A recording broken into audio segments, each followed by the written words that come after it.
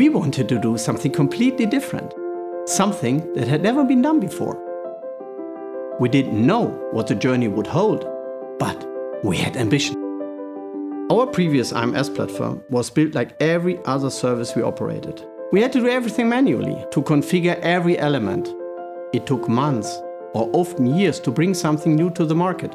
And we were reliant to the vendors, as they defined what our services look like, rather than us. We virtualized and automated specific functions, but we still ended up with technology silos. Each one still had its own hardware, control, monitoring and automation environment. Continuing like that was not acceptable. We just wanted a new platform, a platform for innovation, a platform that we could use for any service we imagined. We wanted to deliver a whole new set of outcomes. Faster time to market, in-service software upgrades that worked first time, complete automation of our operations with software validated in seconds, and service features driven by us rather than our suppliers. We knew we needed to radically change the way we build and run our platforms. We strengthened our great team and hired the best talents from around the world. We defined new processes, replacing old processes that had been in place for years or sometimes decades. We designed an open, universal cloud-based architecture that ensured we weren't locked into any supplier for any element of our service.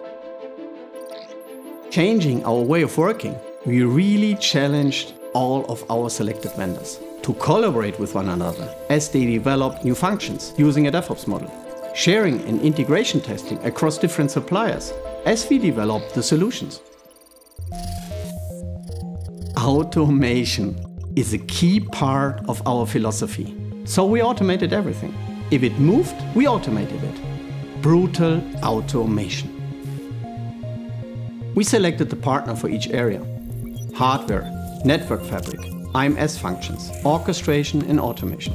But also key was selecting partners who were on the same wavelength, who were hungry for radical transformation. So even if they were competing for business, they all understood they had to work together as a team.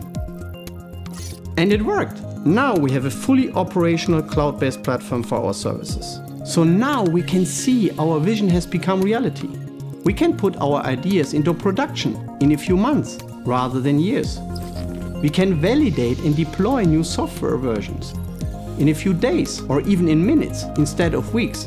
And we can change things as we go in normal business hours without affecting customer services. When we started this journey, no one else believed that it would be possible, but it was.